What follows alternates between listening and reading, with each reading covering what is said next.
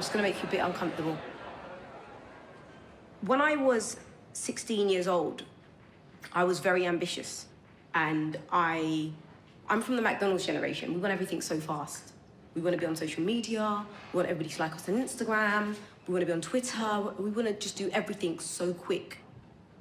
I was working every hour under the sun. And I said, I can't do this anymore. And I started hanging around with people that you shouldn't really hang around with. And I fell on the wayside.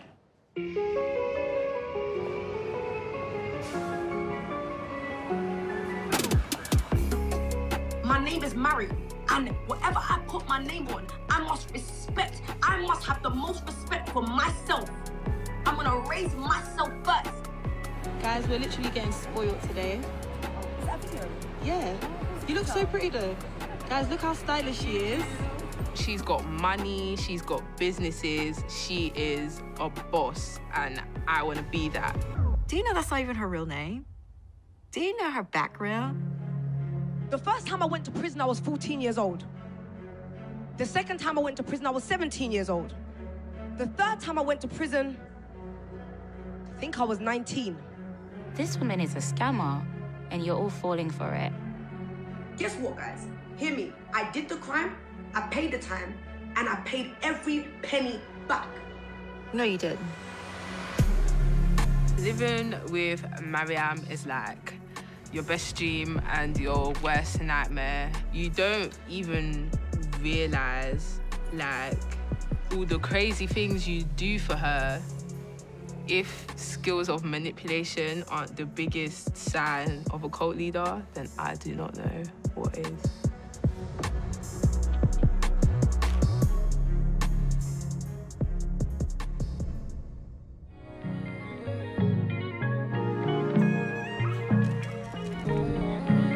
This is a story about a person who loves Balenciaga, Fendi, and flexing on social media. But most of all, she loves other people's money. It's like a selfie video. She's just showing off, really. She's just walking with her big Louis Vuitton bag and nice long coat. It's not even a heart-sinking feeling. It's more a case of like, so this is what you use the people's money to do? I knew of her from college, and she always appeared to me as someone who was like super friendly and got on with everyone, sort of thing. We knew her as Mariam. I do believe I remember her being called Cindy as well. I don't remember exactly when we became friends on Facebook. I must have posted a status that reflected that I was obviously in a bad place or something. And she reached out to me via a message, and we got talking. She was really just giving me words of encouragement and so on. It wasn't hard because I trust people quite easily. Shamina shared with Mariam that her grandmother had just a few months to live, and that she and her mum were flying out to Jamaica to see her. And at that point, she said, oh, have you purchased your tickets yet? And I said, I'm not really sure, my mum's paying this time. And she was like, oh, no, if you haven't booked yet, please tell your mum that I can get discount. She was like, my work allows me a privilege or benefits of getting discounted airline tickets, etc. And basically, we had to transfer the money to her, and she would purchase the tickets or the flights, whatever. She did sort of deal with it as a matter of urgency. Oh, babe, I don't want you to lose this ticket, you know? So you don't even get a chance to really have a second thought. Shamina's mum sent Mariam almost £2,000, and they waited for the plane tickets to arrive, and waited. I just remember my heart sinking and thinking, no way, she couldn't do this. Not to me, and not considering the conversation that we'd had. And I was on the phone, and I remember speaking very slowly, very clearly, and I said, Mariam, if you have done what I think you've done, please let me not catch you out in these streets. And then she switched off her phone, and there was never any more contact. I set out to expose her, and then I started getting messages from other people.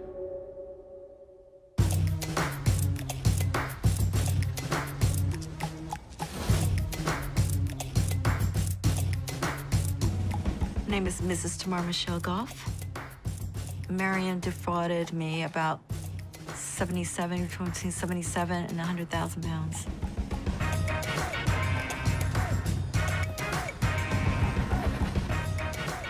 It really all started around about May 2014. Received a Vodafone invoice, and it had an East London address on it. The invoice was addressed to my husband then, and I'm just thinking, we don't have any property in East London. And you know, when you like the wife, you just know something's not quite right. I just knew then. And then I saw this Mariam Mbula at this address, and I decided to go ahead and make my appearance at that address. I had taken a train from Essex down to Liverpool Street, jumped into a black taxi. Even the taxi driver didn't even know. I mean, we were lost for like an hour. It was like somewhere like in the Docklands. I don't know, I just had a bad feeling when I arrived at that property.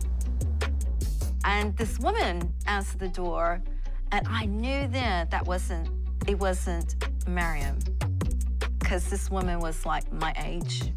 And I said, you know, I need to speak to Miss Mbula. And she lied and said that she was Miss Mbula, Mariam Mbula. I said, no, you're not. There was words exchanged, and she pretty much confirmed that that was Mariam's address. It just didn't feel right. Something just didn't feel right. Tamara was at the right address, but Mariam wasn't home. Later, she discovered that her husband had transferred money from their joint account to Mariam.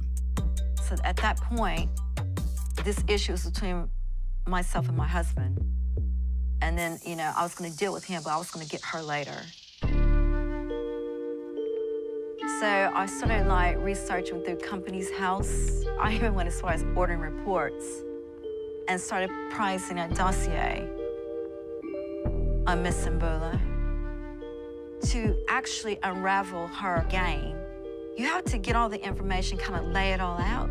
Take a notepad, look at dates, look at the names, the discrepancies. She would sometimes switch her name around to Napapa Mbula, not just Mariam. I put in a thread, you know, have you ever been a victim of Napapa Mbula? And I was under the name of Claire Reynolds. And you would not believe how many people pretty much reached out to me that they had been frauded and all those sort of unfortunate dealings with Mariam. It started off with Shameen and I, and then all of a sudden it was like 10, 12 of us. And then it just started growing. Well, Tamara reached out to me.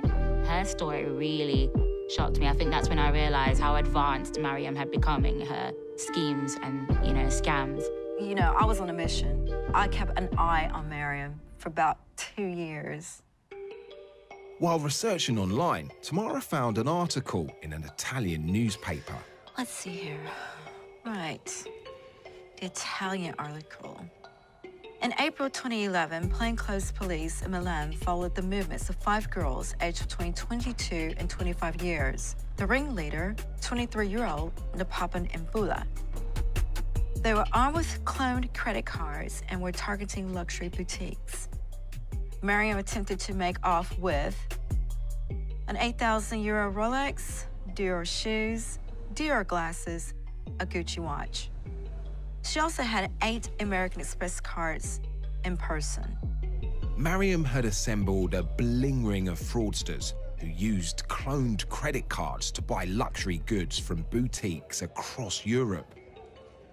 Eventually, she wound up in prison, first in Belgium, then in Spain. That's where she met Ellie's mum.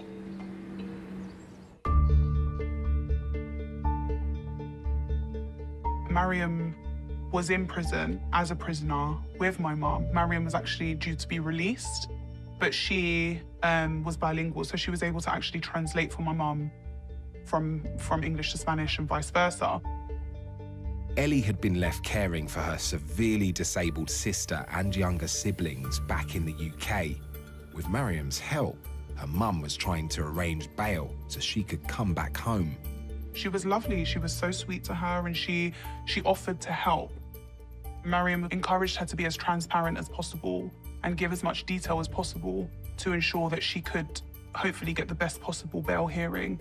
And so my mum had, you know, given up all this information about us, you know, our names, our ages. A few days later, Ellie got a call. She was like, hello, my name is Charlene, I'm calling from the British Embassy in Spain, and your mum's got bail, and I'm so pleased to tell you that your mum's gonna be coming home if we can get this money. This was the, you know, this was the ultimatum. It's either you get the money and she comes home, or you don't and she doesn't. Ellie was told that bail was set at £10,000.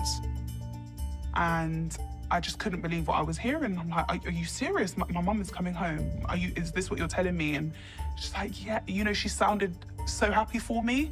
You know, we were ready for her to come home. And then 5 o'clock the next morning, I got a call. It was Charlene. To secure bail, Ellie needed to pay another £5,600 immediately. Without any hesitation, I'd called around and managed to get that. I think the banks opened at like 9 a.m. I was there, and I'd sent it off again. Later, there was a final text message from Charlene at the British consulate. The Apple ID came up as Mariam Dynasty. So I just kind of responded saying, like, who's Mariam? And I never heard from her again. I didn't get a response. And I'd already given the money. And I instantly got this like knot in my stomach, basically telling me something's wrong here. And I thought, now I need to tell my family that I've messed up. Alone and with no money, Ellie and her family were evicted from their home. There were days where I was having to look under sofas for pennies just to be able to go and buy pasta. And she put me in a state of depression that I didn't think I'd ever get out of.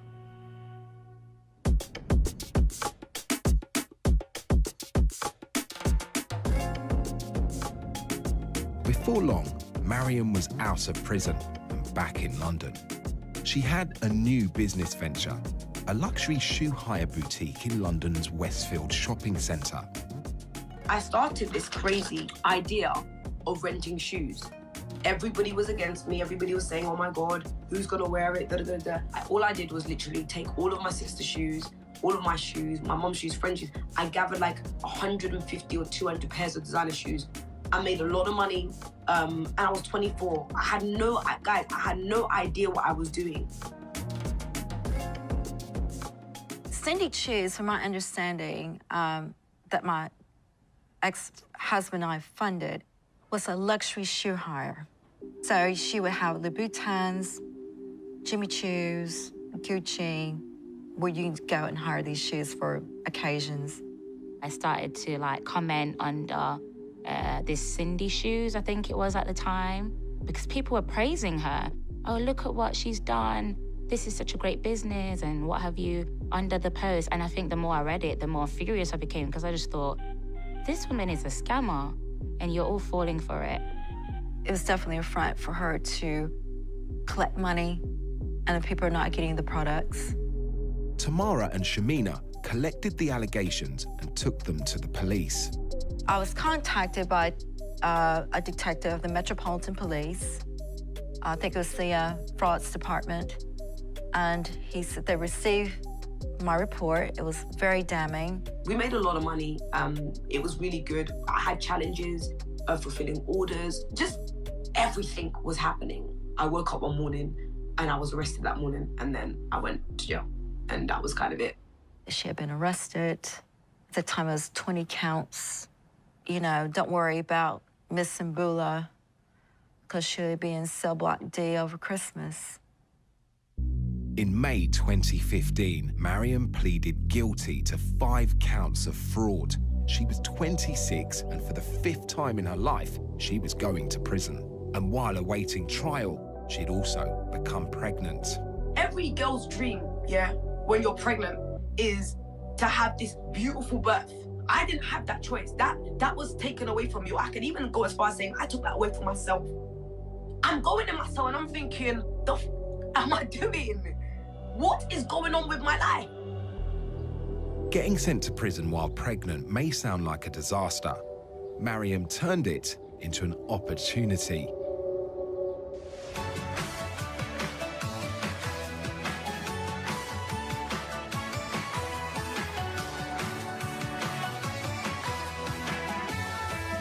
Mariam, your story is incredible. If we may, we'll go back to when you were 18. You got in with the wrong guy, really, didn't you? Yeah.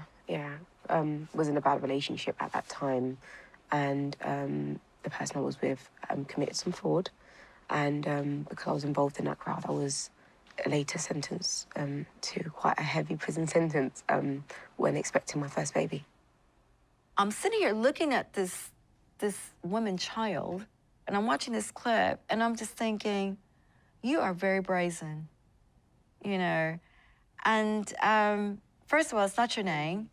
She was going by Mola? That frustrated me. That's not even her real name. Yeah, she's had a baby in prison. And I said, but the story that she's giving out about her boyfriend or whatever making her do, I said, that's not even it.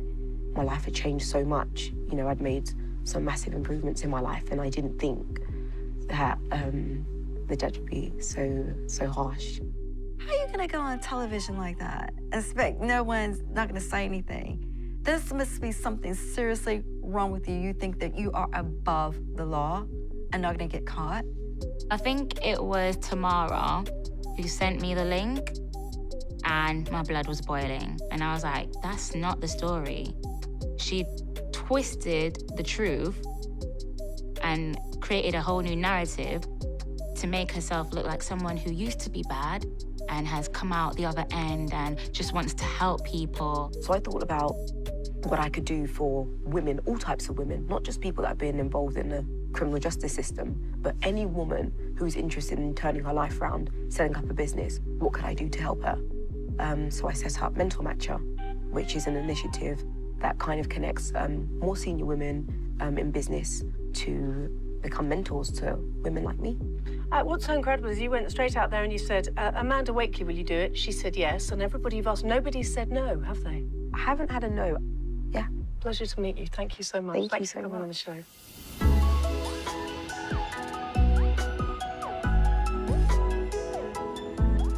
My name is Emma Wilson, and I met Mariam in around 2015, 2016. My first impressions were, I was really impressed. She was a go-getter. You know, she'd come out of prison, she owned her story, and we just went out for various dinners and breakfasts at, in Mayfair, went for dinner. She's on these big programs, so you just assume that she told the story and that's the story. Because if you're going to come out, why lie about it? She's putting her events on a really high-class places with all the right people. It would be places like Bulgaria Hotel, the Condé Nast, it'd be the Vogue Cafe, where she had different events. Today we're celebrating 100 women in business. Since launching in March 2016, we've connected 100 women to mentors and mentees. Always glamorous. She's always in designer brands from the start. When I met her, it was very sleek. I guess we had a similar sense of what we liked in terms of, she was very professional. You'd always be gift bags at her events. Branding was on point. The attendees were on point. The panel was on point. Everything was, that high class, organised well sort of thing. So many people ask me, why do you do what you do? Why are you running an initiative? Emma and Mariam decided to go into business together. And then she'd call me and she'd be like, oh, I've got this idea. We met up for dinners and lunches and breakfasts, and quite a few times, and really went through this idea and worked it out, put it on paper. And then it was like, okay, Emma, if you're serious, we need to do this idea. We're going to need this much money. Demands came thick and fast for marketing, product design, and photo shoots. And it's always this urgency that she puts you in a whirlwind. And, they need it today because this is going to happen. if we don't do it, we're going to lose out, we're going to lose that money, and we really need to get it moving, and things like that. So the time that I gave her money was literally only over a few months. So I didn't know about all the convictions she's had outside of the UK. Word was beginning to get round that Mental Matcher wasn't what Mariam claimed it to be. My sister spoke to me and was like, what are you doing working with this person? And I was like, at this point, I know she's right, but I'm already too far in. So what do? You know, how am I gonna get my money back and everything else? By this time, Emma had given Mariam thousands. After other victims of Mariam's Mental Matcher scheme complained to the authorities, she was exposed by the Daily Telegraph. She responded by going quiet. I don't understand why the law enforcement have not been able to tackle this and completely close in. It's a shame that she keeps getting away with it, but I have learned her pattern, you know. She seems to know how to go underground, let things cool off, and she resurfaces again. 5, 4, 3, 2, 1. Happy New Year! Happy New Year! Happy New Year! Mariam was back, not as a business leader, but as a senior pastor in a church called Spac Nation, which preaches the prosperity gospel, where good deeds are rewarded with wealth. The first time I went to prison, I was 14 years old. The second time I went to prison, I was 17 years old. The third time I went to prison, I think I was 19. To be sincere, I don't remember much of my childhood because I spent a lot of that time in jail. Then I thought, God, I want to change my life.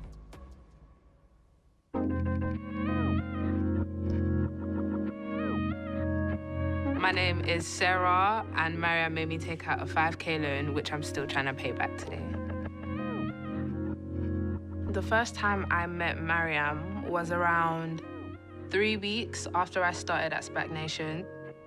I was like, oh my God, like, this woman is so wow. Like, she's wow. She's everything. Like, she's got everything I want. She's living the life that I want. She's got money. She's got businesses. She is a boss, and I want to be that. So when people started calling me Mini Mariam, I was like, oh my God, yes, like, that's me. I loved it. I can't lie, I loved it up until it went bad, you know what I mean? But I loved it up until then. By the time Sarah left Spac Nation, it caught the attention of the police and the media. Tonight on Panorama, we investigate the church facing allegations of fraud. This is Mariam Mbula. She has a string of fraud convictions, yet still run a house for young women. Mariam's house was supposed to be a safe place for vulnerable young churchgoers. Hi, guys. Welcome to my house. My name's Mariam, and we have like 8 people that live here. Come quickly, let me show you. But it wasn't long before she was asking them for money. I said to my girls this morning, I don't know what you think is happening in this house. I tell you what to do with your finances. I tell you where you're going. It's not like you have an option. A house of order is a house that will prosper. Jesus. Oh man, I haven't even watched the whole thing and I already know what Periscope this is. And when they ran out of money, Mariam urged Sarah and others to take out loans of up to £5,000 and give the money to her. There are still people that haven't taken out, let me tell you the truth, there are still people that haven't taken out loans yet, and I'm gonna go and find them. I don't care what you say, I'm gonna go and crush them. Why? Because they are there, they're looking, they want to, but they just can't hear me yet. That was her whole agenda.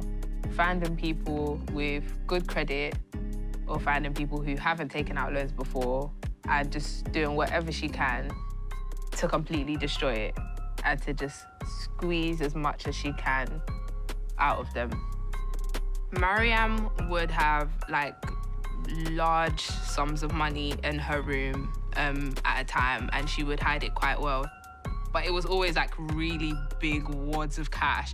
Like, I'm so sure like it was up to like at least like 10K or something. It was a lot of money.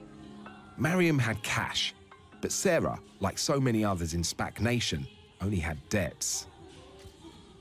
I was so stressed out and I was so angry at Mariam because she promised me that she was gonna keep up with the payments. And she has this whole like persona of wealth. I just have money to spare.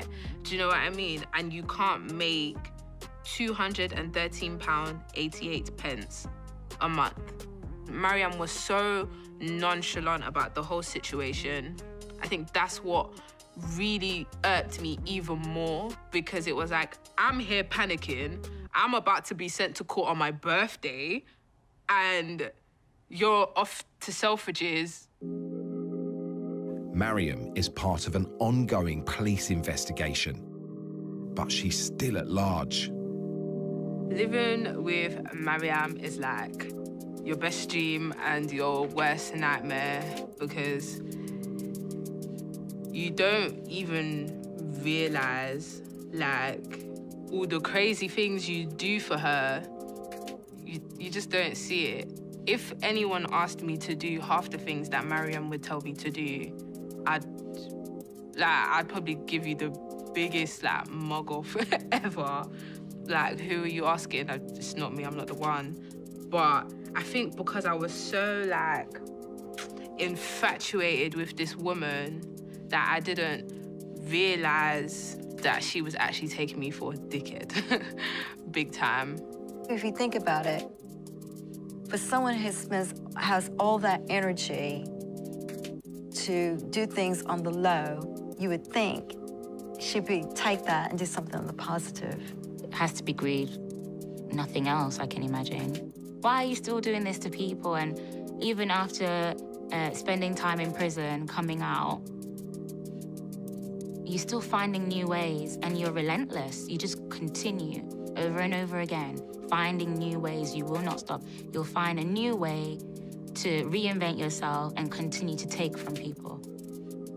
She spent an entire, like over a decade, doing this to people. I've tried to get in contact with her. I've lost count of how many times over the last, I don't know, year or so. Together in Paris and make family memories. What have I heard about Mariam that's good? That's not from her mouth.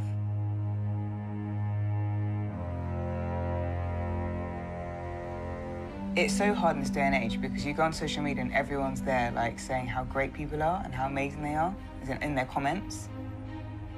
You know, she's got all these kind of really big labels. First person to do this, first person to do that, did this at a certain age.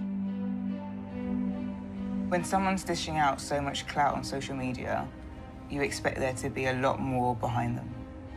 I'm happy to be the only snake. Shall make me the anaconda. You know the way an anaconda behaves, yeah? It behaves dead. It behaves dead. And it doesn't move for a long time. I'd like to have hope that I get my money back, but also hope that she kind of, I don't know, in a way disproves all this stuff, even though it's very unlikely. You know, you don't really want to paint someone out to be a bad person. It slithers around.